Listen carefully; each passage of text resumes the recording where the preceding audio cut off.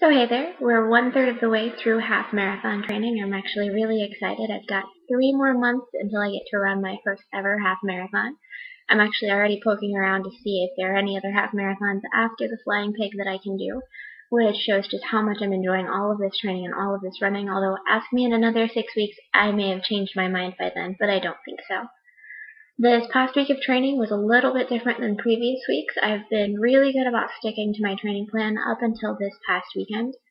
Over the weekend, I realized that I was dead tired, and I was starting to show some signs of overtraining. I was tired, I was cranky, I was sore. I just didn't feel like I was giving myself enough time to rest after my runs and really getting enough sleep.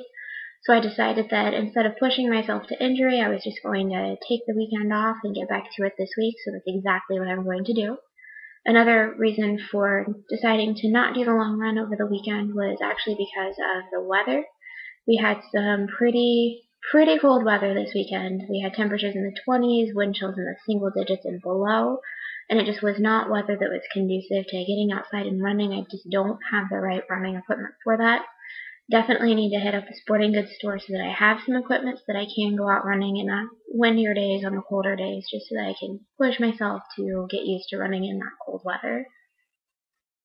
One of the things that I found this past weekend taking the time off was that I'm actually really excited to get back to running, really excited to start pushing myself again and to just keep moving, keep going, and to keep seeing what I can do. This past week I was super excited because I ran 2 of my fastest runs ever. Like I said in my athlete post, my average pace is between 10.5 and an 11.5 minute mile, and that's with some walking breaks.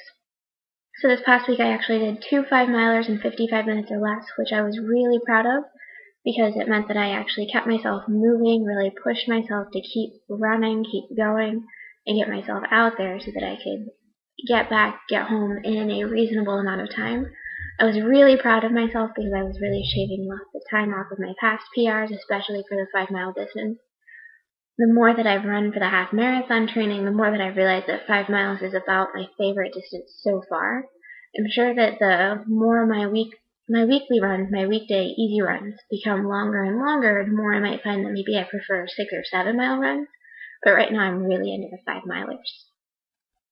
This weekend, I was super excited to read some recaps of the half marathons and other races that people were running.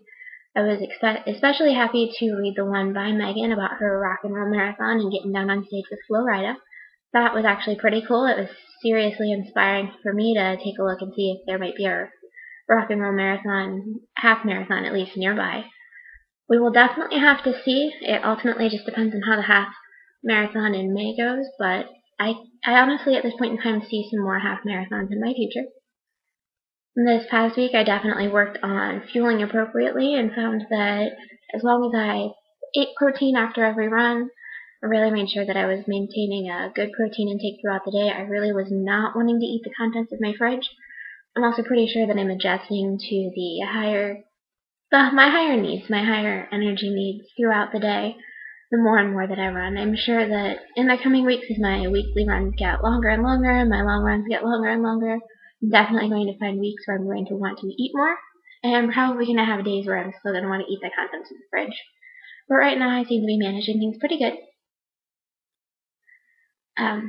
But at this point in time, that's pretty much all that's going on. News on the stove, we're waiting for some parts to come in, but hopefully it will be fixed by this weekend. We're running 10 miles on Saturday.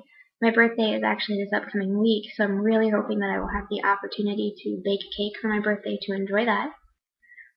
But that's actually been it for this week of half marathon training. As always, if you have any questions, comments, concerns, or just want to chat, please leave a message for me in the comments, and I will catch you guys next week. See you later.